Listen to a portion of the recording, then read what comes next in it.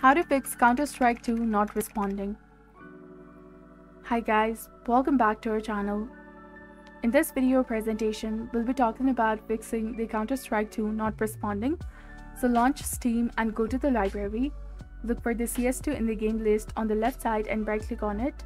Then select Properties. A new window will pop up. Inside it, go to the installed files and from there choose Verify the integrity of the game files. Update Windows. Press the Windows key and type check for updates and hit enter. In the new window, click on the check for updates again, and if it shows any updates, download and install them. If it does not show any updates, your Windows installation is up to date. Keeping your Windows updated is crucial for the security whether you play CS2 or any other game. It's also the best measure for your PC security.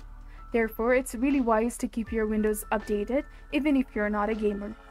Now perform a complete reinstall of CS2. Uninstall through the Steam, delete the remaining files and reinstall on the disk with the ample space. Check for the hardware issues or compatibility, undo any overclocking, monitor stats while playing, and investigate the faulty components for the repair or the placement. So this was all about it. This is how you can fix the Counter-Strike 2 not responding. If you found this video helpful, please consider leaving a like and subscribing for more helpful tips and tutorials. Thank you for watching. See you in the next one.